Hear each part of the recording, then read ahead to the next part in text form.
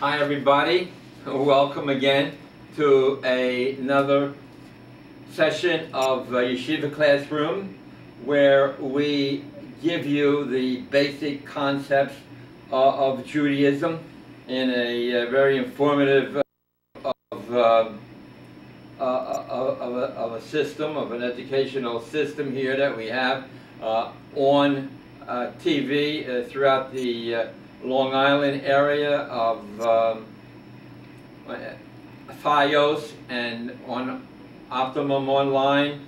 We're also in Queens County and also on YouTube channel Yeshiva Classroom. So if you like the program and you want to refer it to some other people, please do so. So basically I have a picture here of the Aron, the Ark. The Ark which contains the two tablets of the Ten Commandments, the only physical object that was ever given to man by God, right? And that was given on Mount Sinai, right? Moshe went up to the mountain and he was given the tablets that was hewn out from stone with the inscription of the Ten Commandments. And of course, when he came down and he saw the people transgressing with the golden calf, he broke those tablets and asked forgiveness, prayed at the bottom of the mountain, and God forgave him, and he was asked to come up, but this time he had to hewn his own two tablets, but God would inscribe the Ten Commandments in the tablets that Moshe, our Rabbeinu, our teacher, brought up to the mountain. That was on Mount Sinai. And this is a picture of the Ark, which is described in the book of Exodus, one of the 5 books of Moses, and how it was made of shittim wood and then layered with gold, what have you.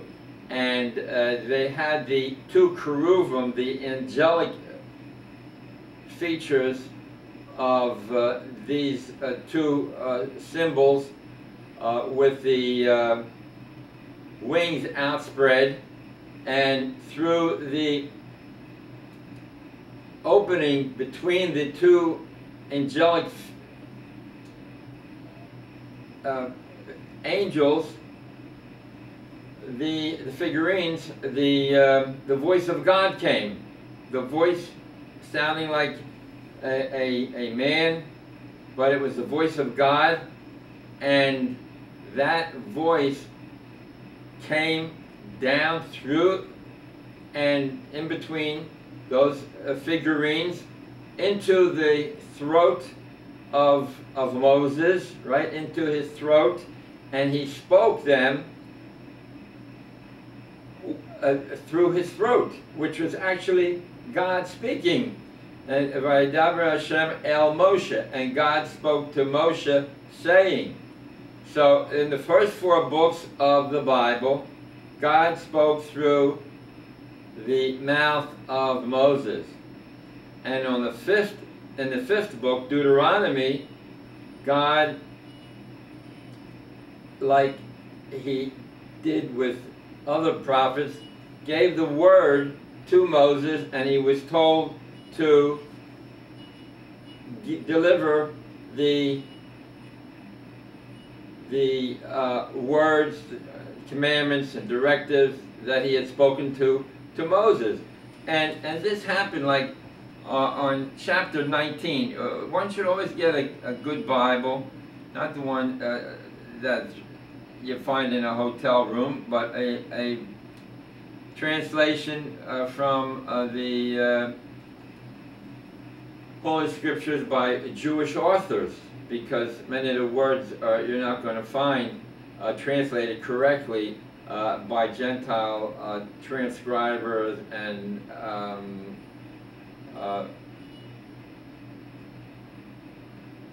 others, but you can get an art scroll, and that's something that one should have, an art scroll, Torah, the 24 written books of the Bible.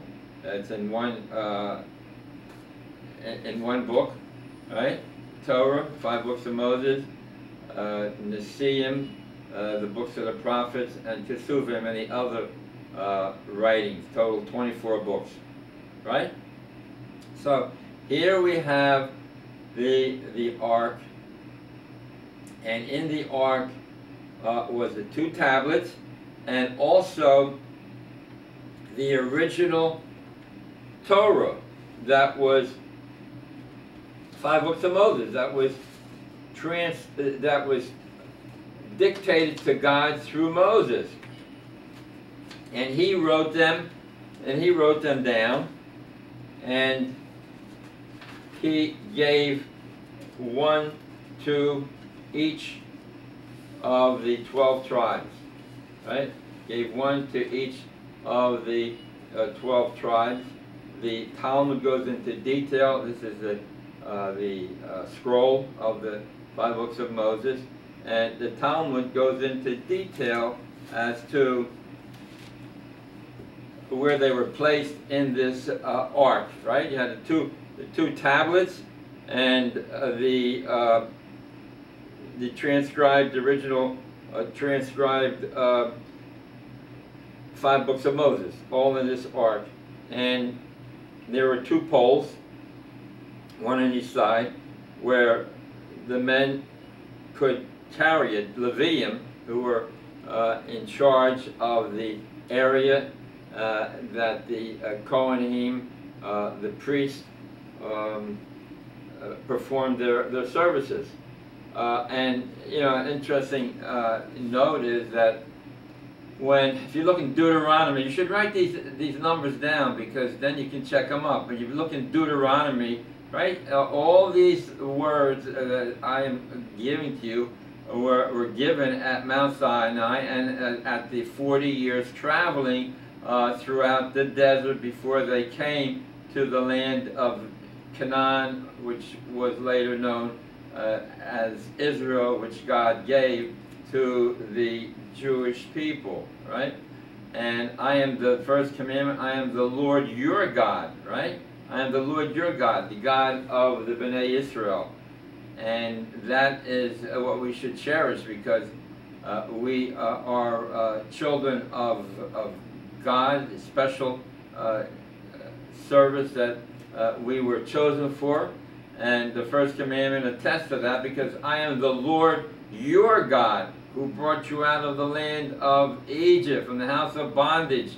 God is able to exert himself and do things miraculously so that the Jews would be continuously with a strong belief as they lived throughout these times where all the Jews, not just a handful, but all the Jews saw these miraculous events, whether it was the cloud of glory which accompanied them during the 40 years, whether it was the splitting of the Yam Suf, of the Sea of Reeds, where the Jewish people walked through, and their enemies were destroyed when they attempted to follow, whether it was the manna, right, the manna, M-A-N-N-A, which the Jewish people ate during the 40 years that they traveled in the land of the desert, in the wilderness.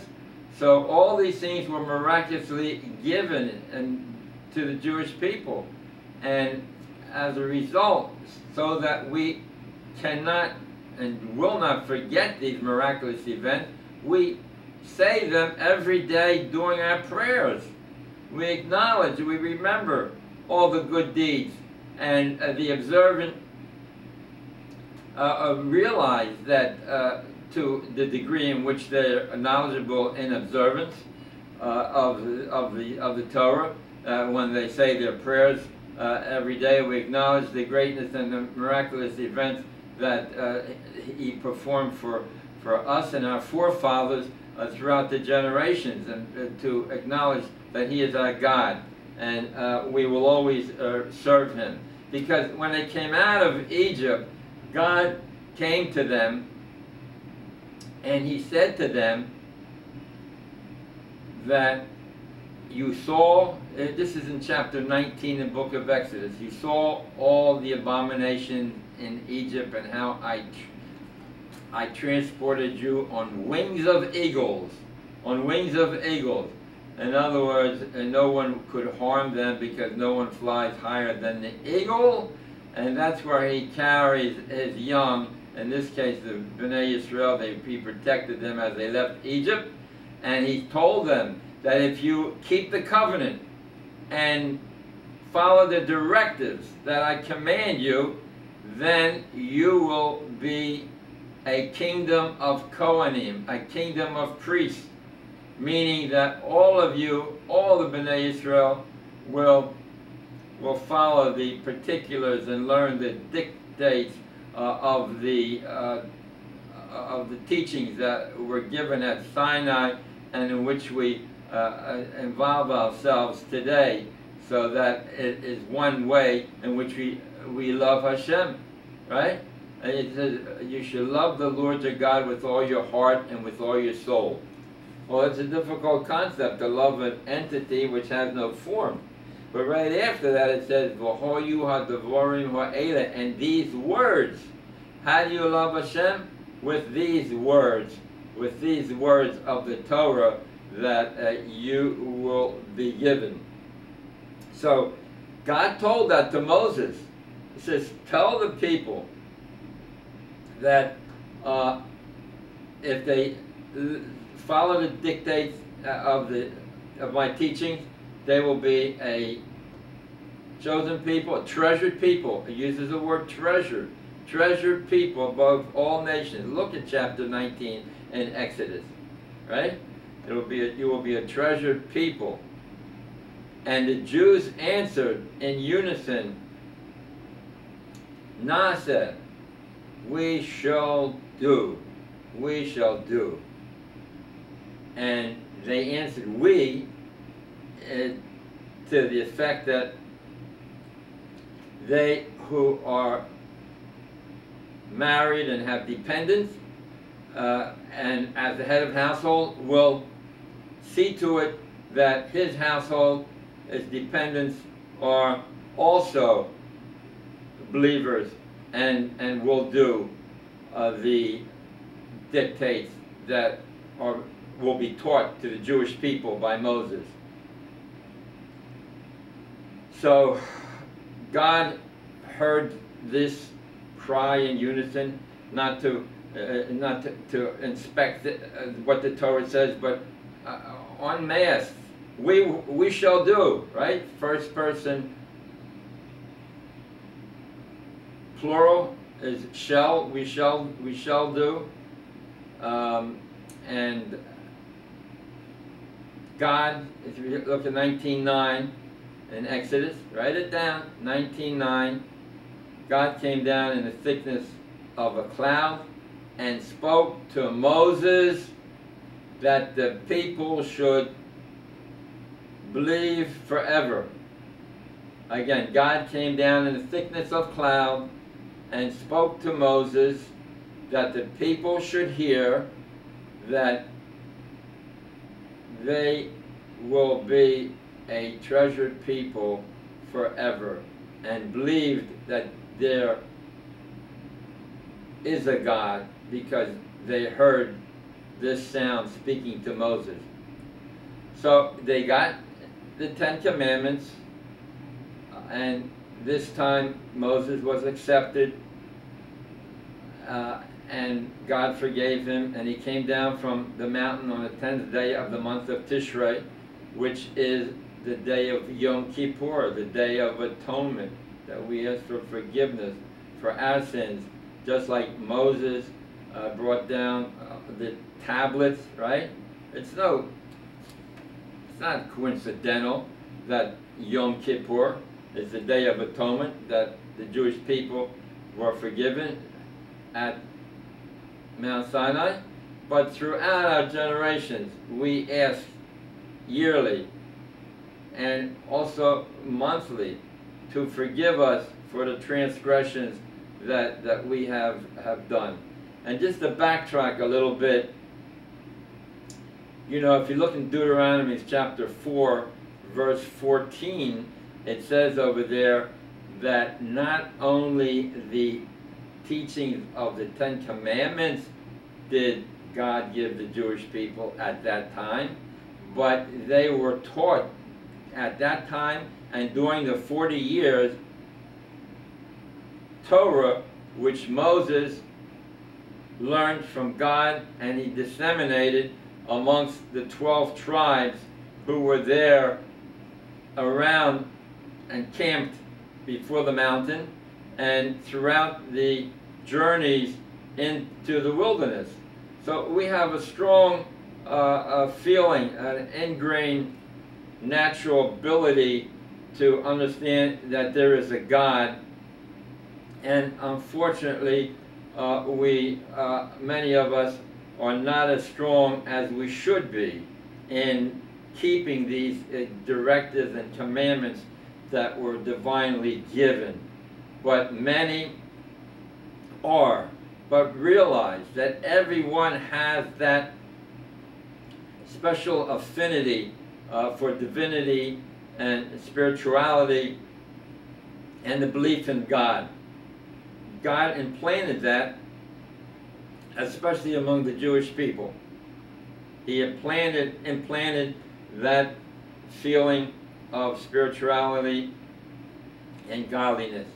But unfortunately, the evil inclination, whose job it is to fight what is right, and the atheistic Gentiles and their emphasis on quote-unquote entertainment and relaxation without mentioning the true God, but into falsifications of nothingness, pursuit of wasting time. And as a result, many of our followers, many of the Jewish people throughout the ages have gone astray. Now we look at the Haredim, who want to stay away from all of these Gentile activities, which are not helpful to the soul and lead us further and further astray. So they sort of ghettoize themselves, and their school system is such that they emphasize learning Torah and Talmud, which is the oral explanation of the Torah, which is laced throughout the Talmud in many different ways, right? Laced throughout the Talmud in very many different types of discussions that are brought down. And being that it became too cumbersome to teach orally one generation to the next generation, they wrote the Talmud, first the Mishnah, in writing, and that was compiled by Judah Hanasi in the year 70 Common Era, right? The Jews speak of not AD and the year of our Lord, because the Christian God is not our God, so we don't use the word AD, but we use the term before Common Era and CE, Common Era, right? Common Era, CE and BCE, before the Common Era. Okay, in other words, the Common Era beginning at year 1, which is the Gentile man God that we have no allegiance or belief in. So here we are and we have to understand that this ark traveled with the Jewish people, throughout the 40 years in the desert, in the portable Mishkan, the portable tabernacle. And that was housed, and in that housing was the divided into two sections, the Holy and the Holy of Holies, which this remained in the Holy of Holies throughout the time, except of course when they traveled. No one could look at this being packed with cloth, and only the certain family of the Leviim did this work. Others took down the walls of the Mishkan, and others had other chores.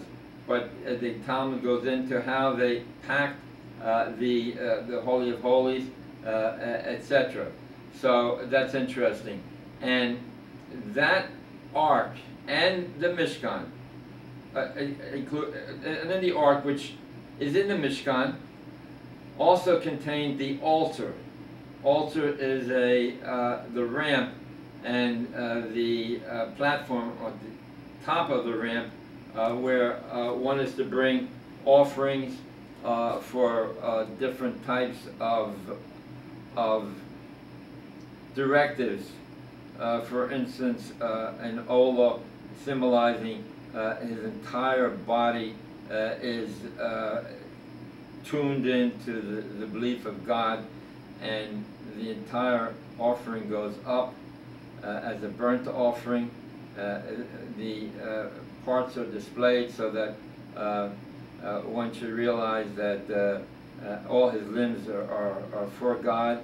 And chatos is another offering, a sin offering, and these are laid out with different limbs to show how we transgressed and asked forgiveness. So that is a little bit about the ark, and what happened was it was in the wilderness for 40 years, and then when they crossed over the Jordan River, Moses of course was not allowed to go over the Jordan River, but he was directed to go up into the mountain and look over the Jordan River, where he can see the beautiful land of Israel, which was watered by fountains and brooks and running streams at that time. And later on, because of transgressions, those were taken away, and we had to rely more on the natural rainfall. But it's interesting to note that Moses went up to look at the entire land, but actually he could not have seen the entire land of Israel from one point. But it's to teach us that we are to use all of our God-given abilities when we do a particular work or directive, to use our God-given abilities, even though everything is from God. Everything is from God. And you know, the farmer plants the seed, and the seed grows, and he has to fertilize it, and he harvests it, and winnows it, and does everything, and he to produce the loaf of bread. But everything was from God. But you get the commandment, you get the merit of doing all the different chores that God brings out. That's a very difficult concept, and it can be shown in many facets of our life that we work at. And even though we have to do everything to be successful in our work or our business, nevertheless, God predicts what your income and reward will be for doing the work. So that's a concept that we always have to bear in mind, that God is the one who directs our our action, so to speak, and is the one who finalizes what will happen. But we have to go through the different chores, the different motions to earn merit, and that at this all the time thinking of the fact that God is the one who brings success. And just to backtrack a little bit more, it says you should love the Lord your God, and with all your heart, with all your soul, with all your might. And that means when you're, for instance, doing some chore, whether it's at work or at home, and when the thoughts of your children or your loved one enter your mind and creep into your mind unexpectedly because you love them so much, that's how we should have God enter our thoughts and our mind all the time, to believe that He is with us all the time, and therefore we should act accordingly. So here we are. This is part of the Mishkan. I have all these pictures here, but they're not so readily handy to show you. I have to be digging through all these things. This is a picture of the ark. It gives the dimensions over here. Here is the golden cover, and then you have a golden ark put into a wooden ark, which is then put into the golden ark and the poles, right? So here we have the ark, and it was what? The ark was, the ark went with the people. When the cloud moved,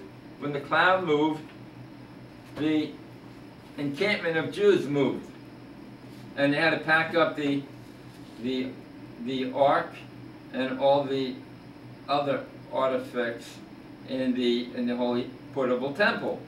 Now, it existed for 40 years in the desert. Actually 39, because they didn't get it right away. But after that, they crossed the Jordan River, and the ark went with them, and it was placed in an area of Gilgal during Joshua's time, 14 years, and then it was placed in in the temple of Shiloh, S-H-I-L-O-H. Which I believe is now in Arab-controlled areas of Israel, Shiloh. And it stood for 369 years in Shiloh. And what happened was, during that time the Jews had gone astray, and they were constantly harassed by the Philistines, and this is found in the Tanakh, in the Bible, the other books of the Bible, right? Right. So in the book of let's see what Joshua, there's Joshua, and then there's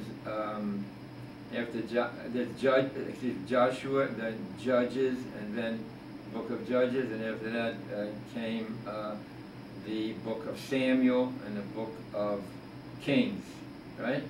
But we don't number them like the Gentiles number their books, because you only have one book of Kings and one book of Samuel, right? Totaling into that 24 total.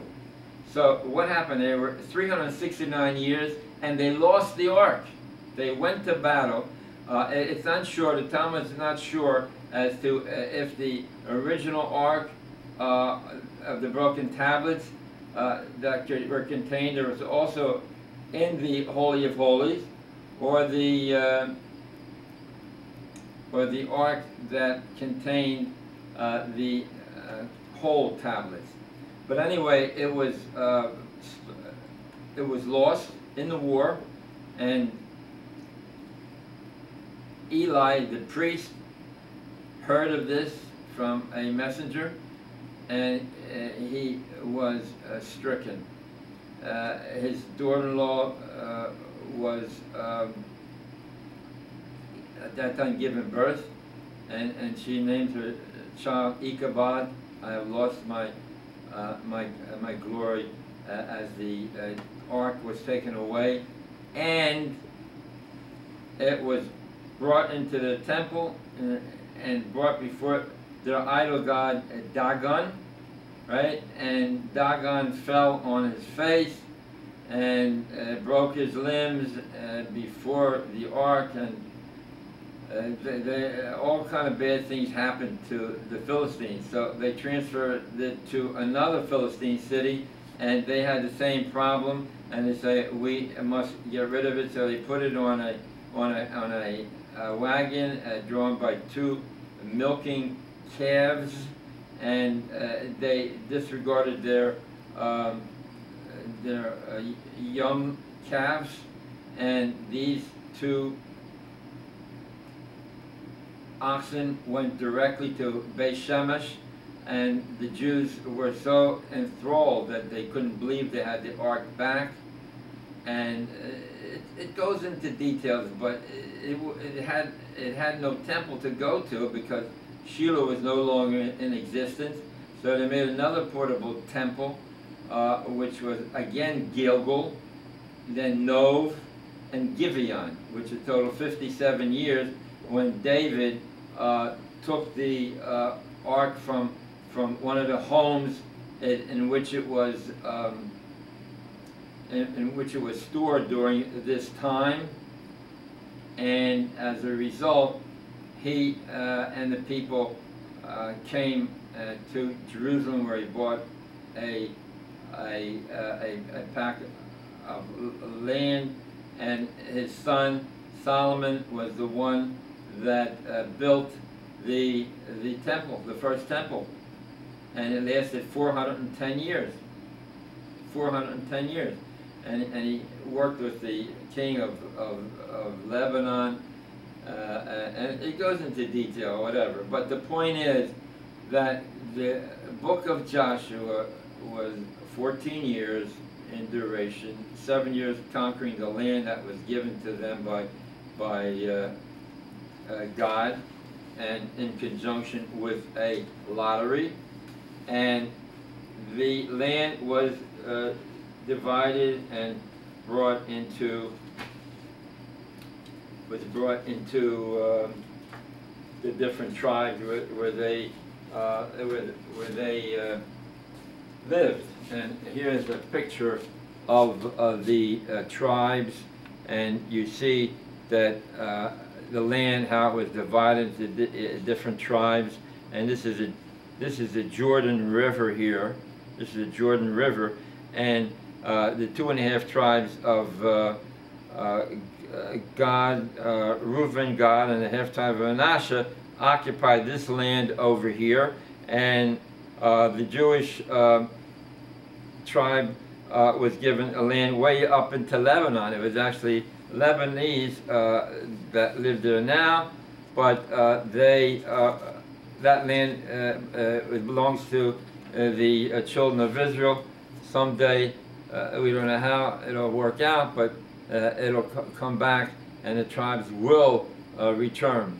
And these are some of our heroines that believe in this theory that the West Bank is liberated territory. It's not occupied, and these are the mothers, the heroines, who live in this liberated territory that was given by God, and they'll protect themselves with guns and rifles need be, and no one will take it away from them. And it's a miracle that President Trump has such a warm eye for the Jewish people, based on the fact that God is the one who controls the world. And unfortunately, most or many are not deserving of the miracles that God has sent through different emissaries. So we have to realize that we were given that land because the Torah delineates the boundaries of Israel. All the people, so many people are observant, yet do they follow the Torah? Look at Numbers chapter 33:1. It delineates the boundaries of the God-given land, and it was given to the Jewish people by God, and it was promised to them by God. If you look in the Bible, Genesis 17:7, God promises it to Abraham. Genesis 26:3, he promises the land to Abraham's son Isaac. Look at 28:13. 28:13, he promises the same land to Jacob. And you see, we have the land today. Look, the Christians and the Muslims had their paws all over that land, and after World War II of 1947, and they sent their armies, and a ragtag band of Jews led by Hashem kicked them out. 1 billion Christians and 1 billion Muslims. And God, through this handful of people, declared a Jewish state. So we have to remember that God is always in our midst, and unfortunately, we have to educate our people. And it's such a difficult chore, because first of all, the observant and the half-observant people would claim themselves as denominations, even though there's no such thing as denominations in Judaism. It's not a restaurant where you can pick and choose, and making people feel happy that a person calls himself a rabbi, and therefore I give you permission to do this, which is clearly prohibited on the Sabbath, for instance. You might feel better because someone gave you the permission to ride on the Sabbath. Well, I'm going to the synagogue. But the point is, the ruling is that no one is allowed to drive on the Sabbath. Move your place of residence closer to a synagogue. And that's how important the oral Torah is, not based on their philosophy, that they look at the mores and times of the 21st century and place that into perspective of those people that are not observant and want to feel as though they didn't do anything wrong. They didn't do anything wrong. Well, listen, I mean, this is a free country, but God supersedes all the directives when it comes to doing work and not doing work on the Sabbath, and what is considered doing work. Not what these Mickey Mouse rabbis tell you, because the Orthodox rabbis have studied these texts, have studied the Gemaras, have looked for precedents in determining what is the correct way, and not coming out with anything that may sound as though it is permissible when it is not. Look, we have a Bible, and the oral Torah is part and parcel of the Bible. Look, Deuteronomy 12:21. You should slaughter your animals as I commanded you. You should slaughter your animals as I commanded you. Don't tell me it's USDA in a fancy restaurant it's okay to eat that in We're not in the desert. We didn't have refrigeration. That's poppycock. You're not allowed to eat non-kosher food. Food, animals that have been slaughtered, not according to halacha. So the Torah says you should slaughter your animals as I commanded you when Moses was in the desert. Look at Numbers 29.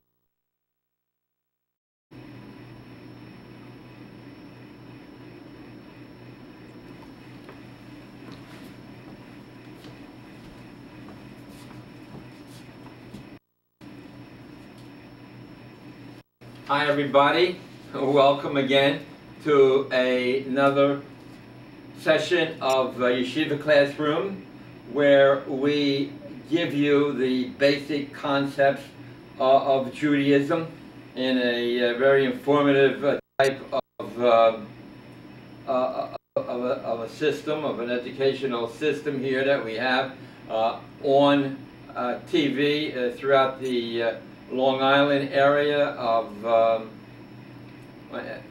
Fios and on Optimum Online. We're also in Queens County and also on YouTube channel Yeshiva Classroom. So if you like the program and you want to refer it to some other people, please do so. So basically I have a picture here of the Aron, the Ark. The Ark which contains the two tablets of the Ten Commandments, the only physical object that was ever given to man by God, right? And that was given on Mount Sinai, right? Moshe went up to the mountain and he was given the tablets that was hewn out from stone with the inscription of the Ten Commandments. And of course, when he came down and he saw the people transgressing with the golden calf, he broke those tablets and asked forgiveness, prayed at the bottom of the mountain, and God forgave him. And he was asked to come up, but this time he had to hewn his own two tablets, but God would inscribe the Ten Commandments in the tablets that Moshe, our Rabbeinu, our teacher, brought up to the mountain. That was on Mount Sinai. And this is a picture of the Ark, which is described in the book of Exodus, one of the 5 books of Moses, and how it was made of shittim wood and then layered with gold, what have you. And they had the 2 cherubim, the angelic features of these 2 symbols with the wings outspread, and through the opening between the 2 angelic angels, the figurines, the voice of God came. The voice sounding like a man, but it was the voice of God, and that voice came down through and in between those figurines into the throat of Moses, right into his throat, and he spoke them through his throat, which was actually God speaking. And Vayidaber Hashem el Moshe, and God spoke to Moshe, saying. So in the first 4 books of the Bible, God spoke through the mouth of Moses. And in the 5th book, Deuteronomy, God, like he did with other prophets, gave the word to Moses, and he was told to deliver the words, commandments, and directives that he had spoken to Moses. And this happened like on chapter 19. One should always get a good Bible, not the one that you find in a hotel room, but a translation from the Holy Scriptures by Jewish authors, because many of the words you're not going to find translated correctly by Gentile transcribers and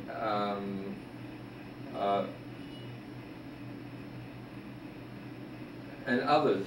But you can get an art scroll, and that's something that one should have, an art scroll, Torah, the 24 written books of the Bible. It's in one book, right? Torah, 5 books of Moses, Nesiim, the books of the prophets, and Kesuvim, and the other writings, total 24 books, right?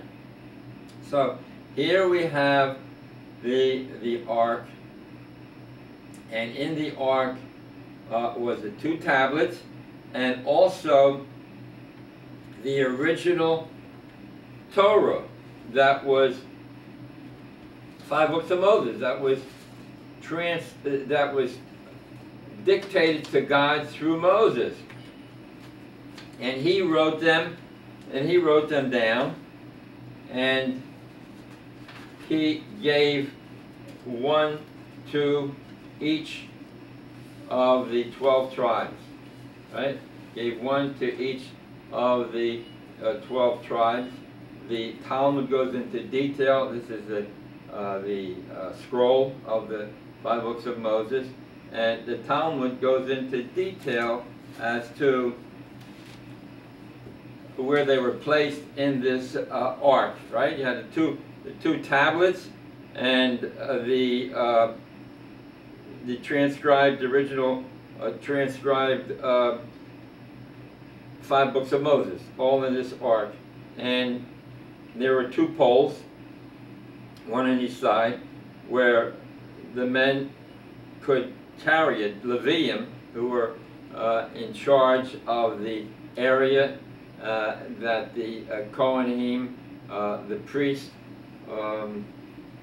performed their services. And you know, an interesting note is that if you look in Deuteronomy, you should write these numbers down, because then you can check them up. When you look in Deuteronomy, right, all these words that I am giving to you were given at Mount Sinai, and at the 40 years traveling throughout the desert before they came to the land of Canaan, which was later known as Israel, which God gave to the Jewish people, right? And I am the first commandment, I am the Lord your God, right? I am the Lord your God, the God of the Bnei Israel. And that is what we should cherish, because we are children of God, a special service that we were chosen for. And the first commandment attests to that, because I am the Lord your God, who brought you out of the land of Egypt, from the house of bondage. God is able to exert himself and do things miraculously so that the Jews would be continuously with a strong belief as they lived throughout these times where all the Jews, not just a handful, but all the Jews saw these miraculous events, whether it was the cloud of glory which accompanied them during the 40 years, whether it was the splitting of the Yam Suf, of the Sea of Reeds, where the Jewish people walked through, and their enemies were destroyed when they attempted to follow, whether it was the manna, right, the manna, M-A-N-N-A, which the Jewish people ate during the 40 years that they traveled in the land of the desert, in the wilderness. So all these things were miraculously given to the Jewish people. And as a result, so that we cannot and will not forget these miraculous events, we say them every day during our prayers. We acknowledge, we remember all the good deeds, and the observant realize that to the degree in which they're knowledgeable in observance of the Torah, when they say their prayers every day, we acknowledge the greatness and the miraculous events that He performed for us and our forefathers throughout the generations, and to acknowledge that He is our God, and we will always serve Him. Because when they came out of Egypt, God came to them and He said to them that you saw, this is in chapter 19 in the book of Exodus, you saw all the abominations in Egypt and how I transported you on wings of eagles. On wings of eagles. In other words, no one could harm them because no one flies higher than the eagle.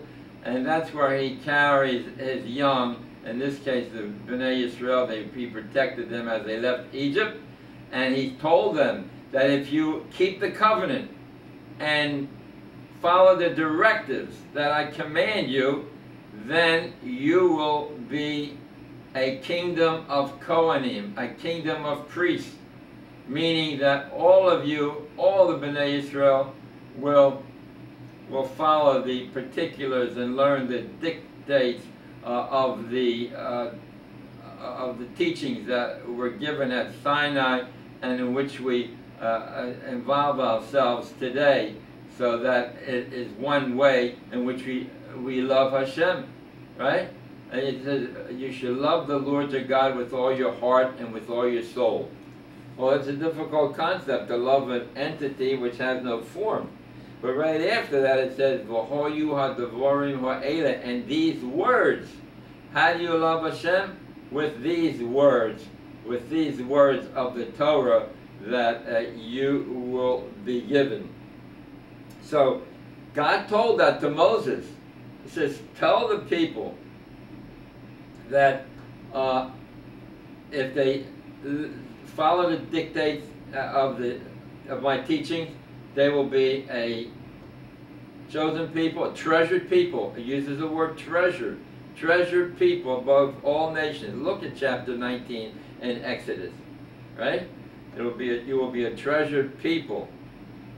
And the Jews answered in unison, Nasa, we shall do.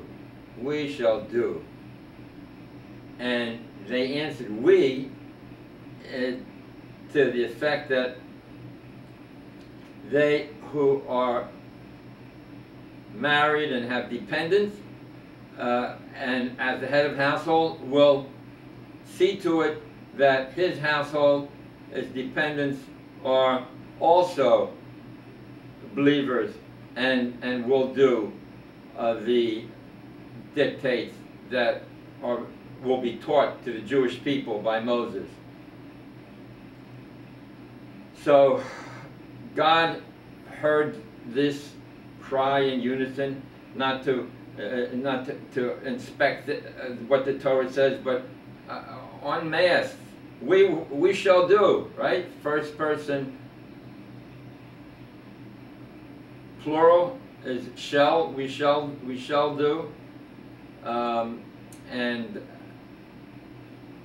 God, if you look at 19:9 in Exodus, write it down, 19:9, God came down in the thickness of a cloud and spoke to Moses that the people should believe forever.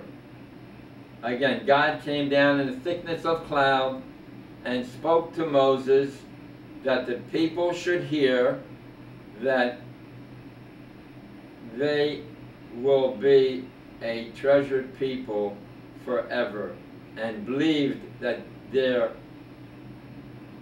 is a God, because they heard this sound speaking to Moses.